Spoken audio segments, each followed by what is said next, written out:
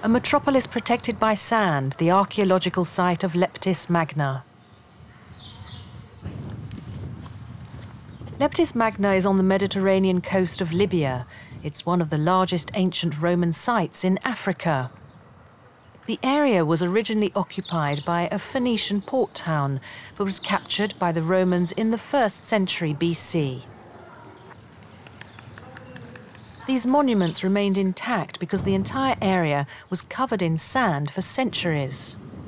The complex is about 2 kilometers wide from east to west. Most of the buildings were built during the reign of Emperor Septimius Severus, who was born here.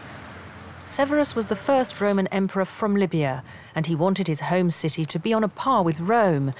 This public square is named after him.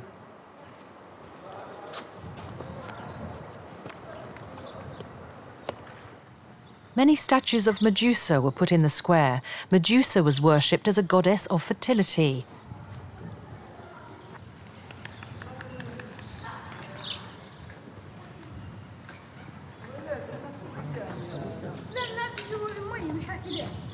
Emperor Severus tried to revive the power of the ailing empire by revitalizing local communities.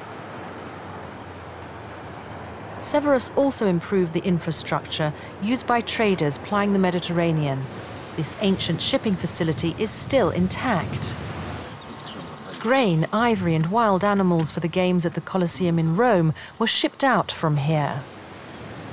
Timber poles were fixed in holes and ropes were tied to the poles to anchor ships in the harbour. The port's capacity was likely up to 300 ships. The ancient metropolis of Leptis Magna clearly existed, but only about 30% of the site has been excavated so far.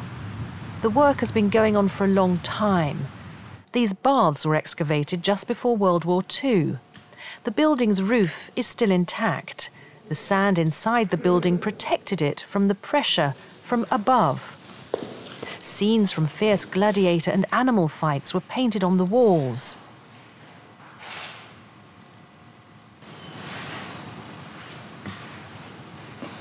Leptis Magna declined after the death of Emperor Severus and was destroyed by Arab invaders during the 7th century.